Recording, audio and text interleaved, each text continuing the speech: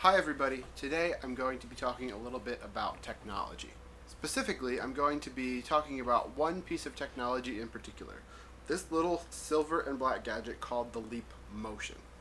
Now before I talk about this device, I want to get into some of the challenges of doing sign language Bible translation. So whenever you do a sign language Bible translation, you usually have a person signing in a video, and that's usually distributed by DVD or on the internet. The problem with this is that you're always going to have a person associated with your video.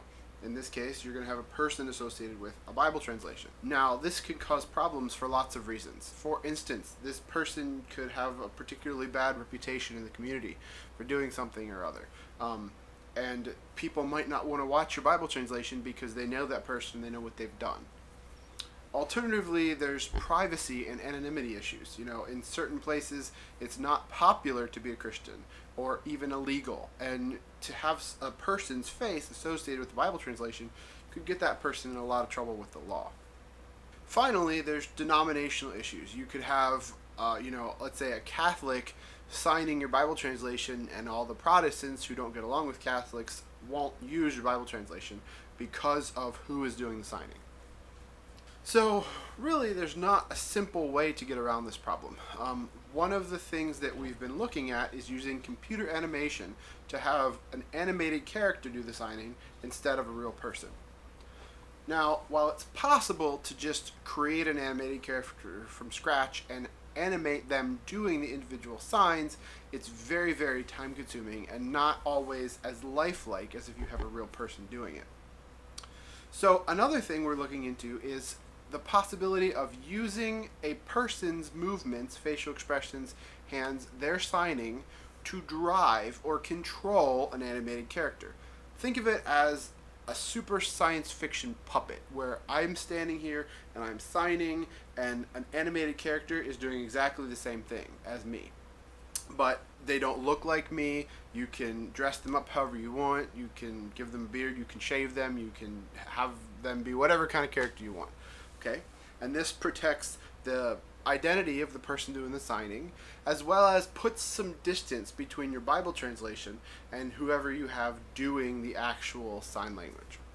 The challenge then is finding a way to capture the motion of the signer and use that to drive the animated character, which is a lot more difficult than you might think, because computers aren't very good at recognizing things like motion and even pictures.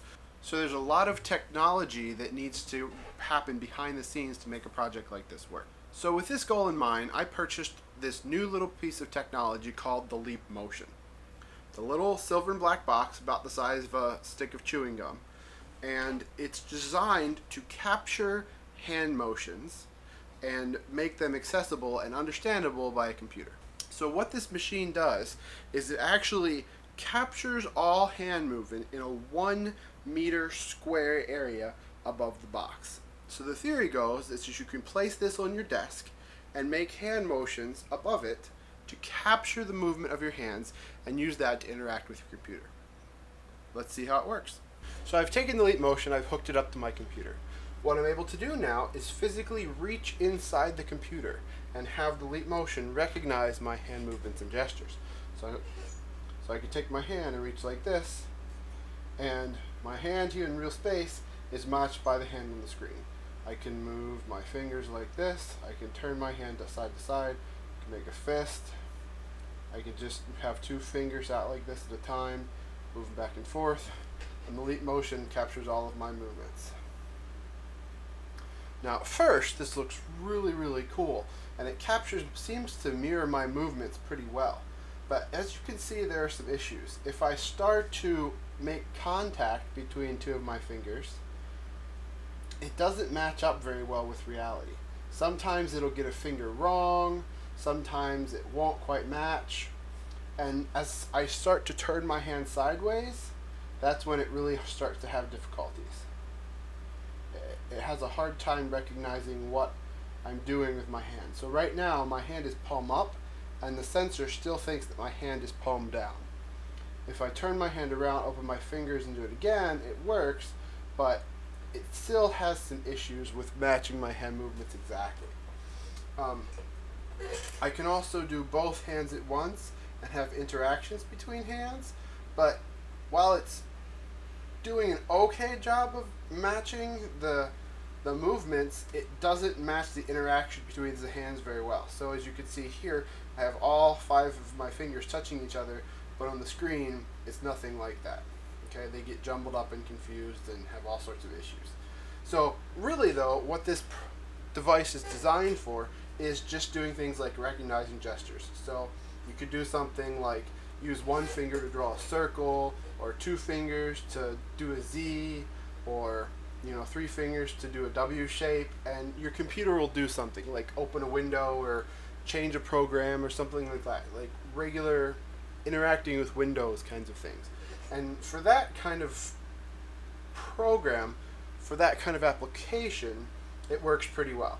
But for something like this, the advanced motion capture that you need to recognize data from a sign language, it's just not up to speed yet. So they are continuing to develop this device little by little, and as they make improvements, it becomes closer to what we need to do sign language Bible translation, but it's still not there yet. So, in summary, the leap motion is a fascinating concept that holds a lot of potential for the future. But really, the technology and the programming is not to the point where it needs to be at to capture sign language accurately. Alternatively, however, Wycliffe is working on another program called WordSign, which uses different types of cameras to do essentially the same thing. That is, capture the motion of a signer and use it to drive an animated character. You can learn more about WordSign at www.wordsign.org. So that's it for today, folks. I hope you found this interesting.